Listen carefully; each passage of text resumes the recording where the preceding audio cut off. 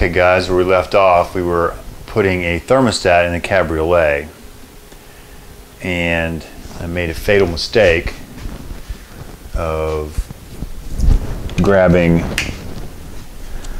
a bolt that was too long while I was trying to film, and I had the car down where I really couldn't see, and I got the longer bolt than I should have grabbed, ran it up with the impact, which I should have stopped, and this little piece broke off. That is part of the water pump housing that attaches the thermostat. So I need to replace the water pump housing on this car, which is down there underneath the AC compressor.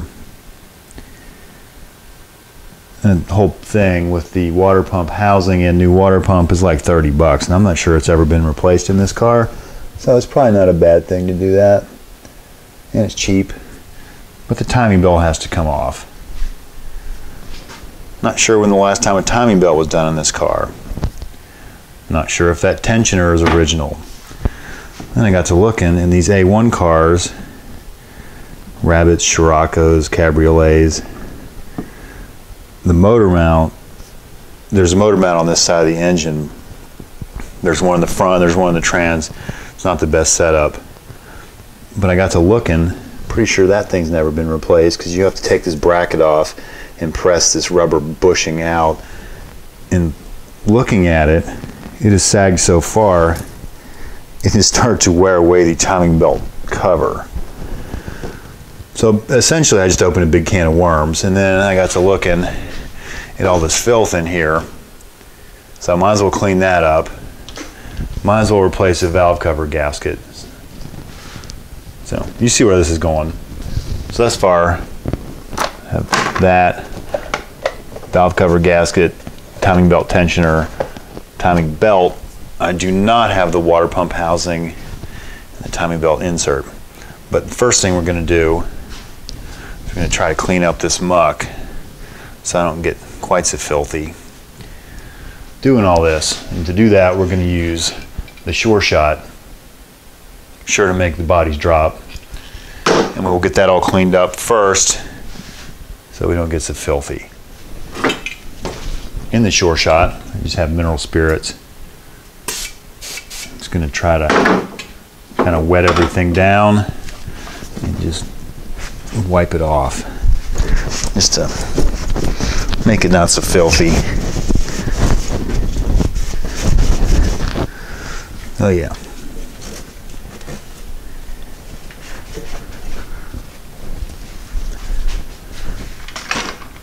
So we'll bring you back when this is a little more presentable.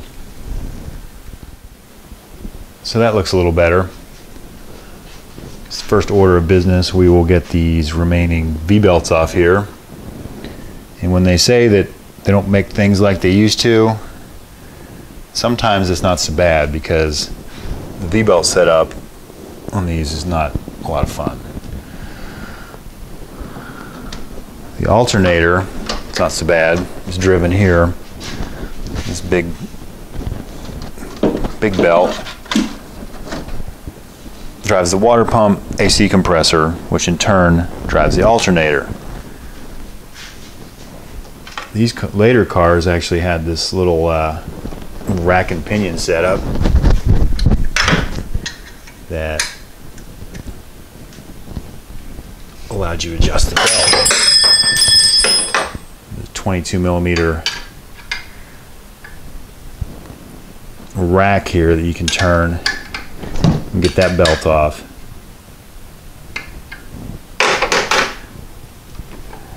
So that's not so bad. There's a hex pivot that typically you never have to loosen. It's down here, but we will have to go in through here and get one to get the bracket off that all this sits on in front of the water pump when we get there, but I digress. So the AC compressor is way down in here. Some of the cars had a through bolt and set up like this that would allow you to pull the compressor up. This car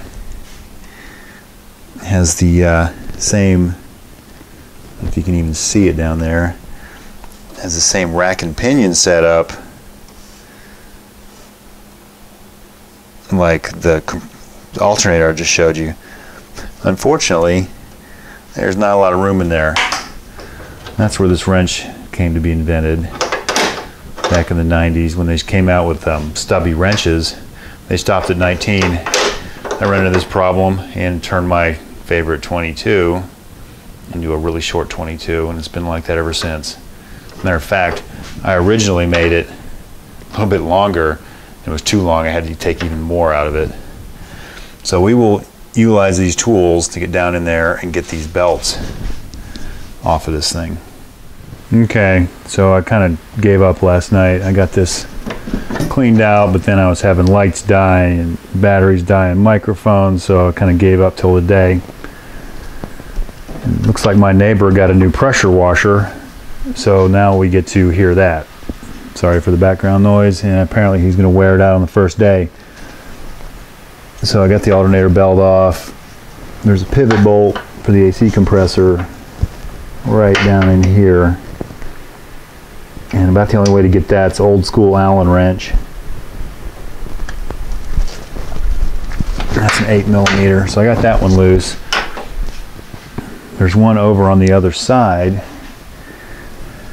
which reminded me when I was doing this that I had actually purchased this special flex socket way back in the day. It's an 8mm flex.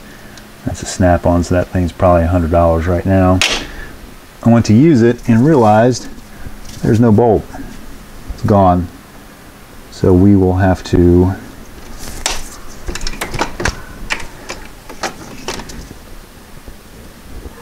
I don't know if you can see that or not. Should be a bolt right there. We'll have to find one of those. We go back together. So for right now, I'm going to work on getting this belt off. We'll have to go underneath and take pulleys off and all that. So we'll go ahead and do that when we get set up. So underneath the car, this is the water pump pulley. Maybe a good time to try to break these loose while this belt's still kind of tight. Yeah, that's what I was afraid of. Might be enough room to get an impact, but let me try this. The pry bar, a little more tension on the belt.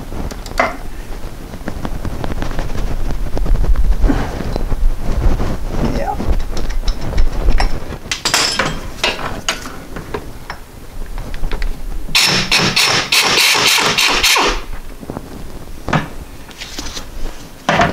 So they make a triangular shaped tool. It's like a big triangular wrench that's designed to hold those things, which of course I don't have, because they were usually never that tight, and you could usually bump them with the impact and get them out. I don't remember the older A1 cars having all this plastic crap in the way, so you had a little better access. In the A2 cars, this was made different. And I think this hung down lower, this was cut out more. So you had a little better access. Let me try this one.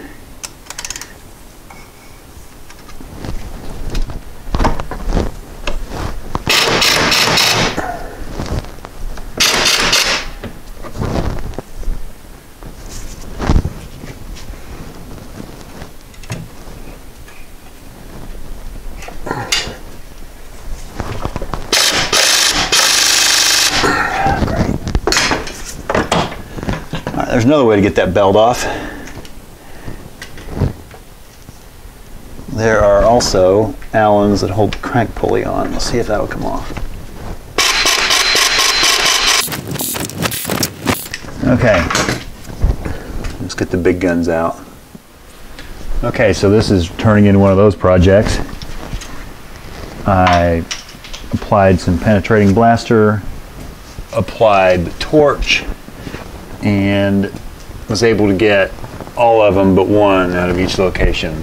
So the one in the water pump is rounded out, and the one in here and the crank pulley is rounded out. I've got two things I'm going to try here. First of all, I'm going to hit it with a little bit of heat again.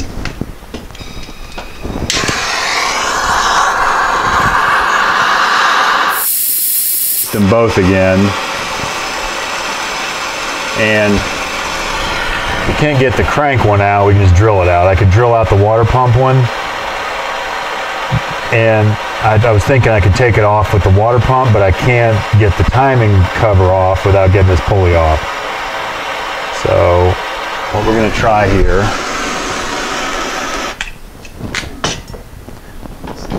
on the water pump, we're going to try the air chisel. Sometimes you can get a little bite on there and just bark on it and it'll turn. All right, hold yours. Here goes.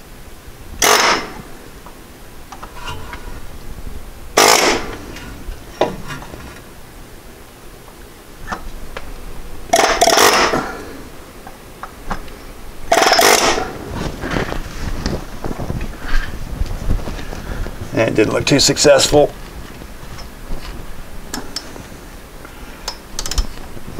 Get back around where we can see it. Let's try whaling on this again.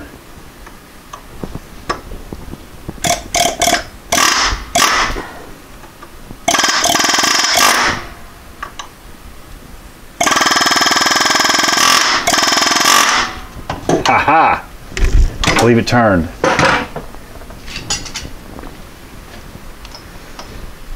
Of course, now I've deformed that thing so much, nothing's going to go in there.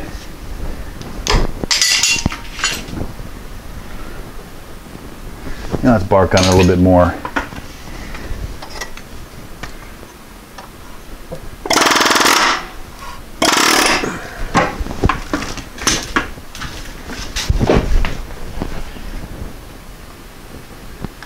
Obviously, we'll have to replace this bolt.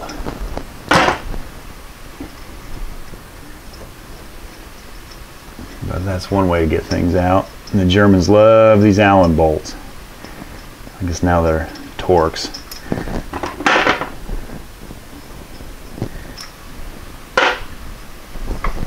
That pulley should slide off there. Now we were looking at the crank. I'm a little desperate here too. I can drill that. I just don't want to. I have a large screw extractor. I normally don't have much luck with these, but I figured I'd give it a shot in this situation. One of those big square ones might work better.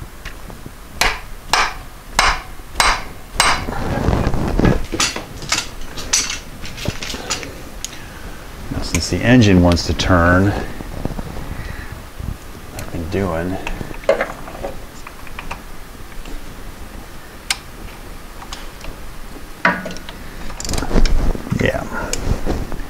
it's just spinning. I kind of suspected that's what was going to happen. All right, I'm going to get the drill and we'll just drill the head off that thing.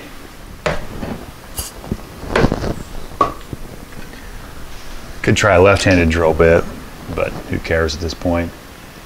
I just found what looked to be the newest and sharpest one I had.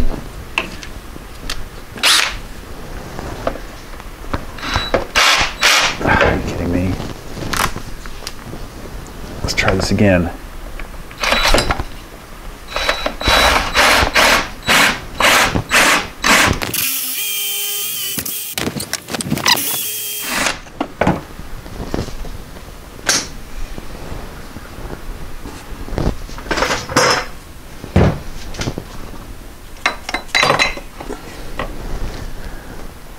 There we go.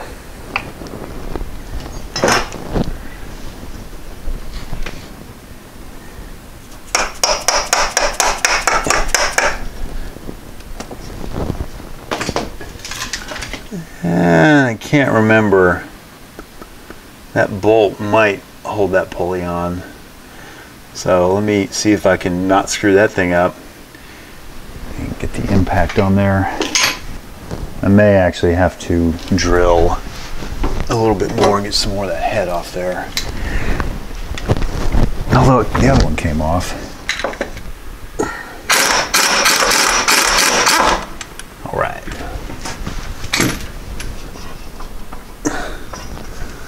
Well, so that's actually pulling the timing belt sprocket off. That usually never happens.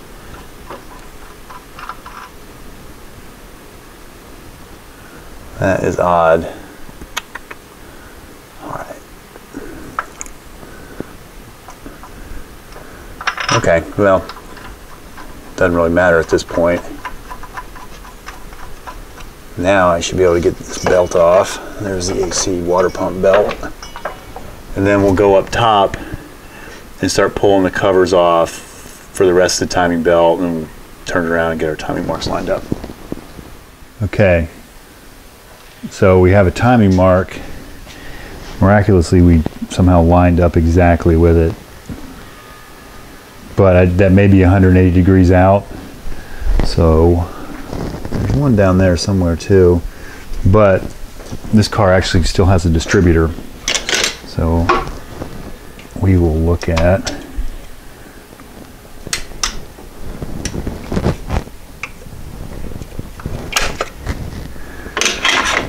number one. It's right there. So we are pretty much lined up on top dead center, number one cylinder. I'm probably gonna back it up just a hair. No, I probably won't even be able to. That bolt loose. But I don't know if you can see that.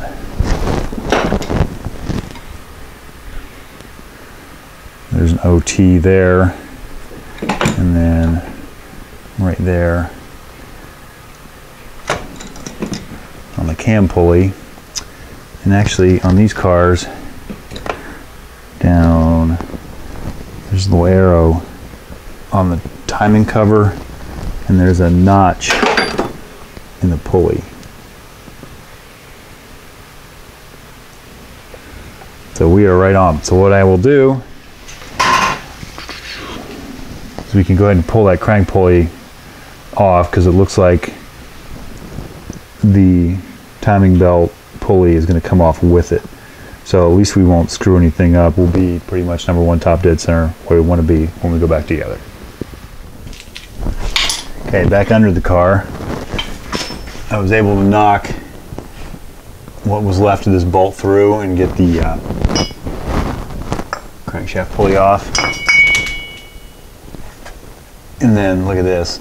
That was that seized bolt we had to drill out. Or drill the head off of. So there is a 5mm Allen right here. You saw where that was, right? Need some magnetic lights or something.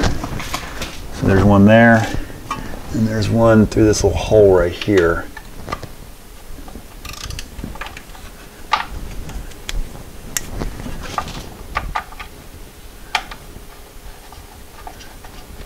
A lot of times you take one of these cars apart and one or two, usually one of these is missing.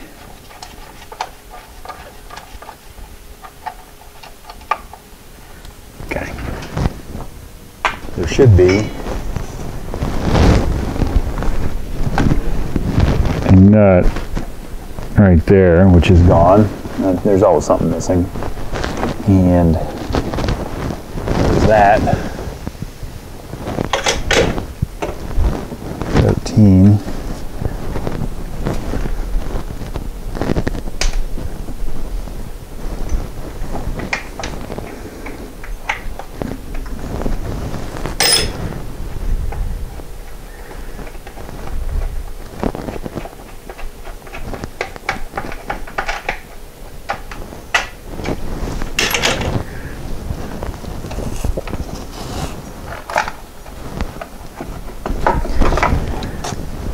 Timing cover should come off. Doesn't help if this motor mount's like half eating it.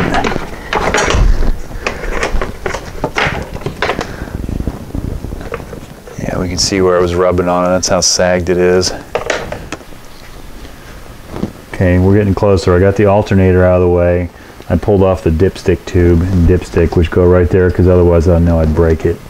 I did discover some hidden treasures. We got a bolt down in there, which I thought the magnet would get out. And hiding way down in there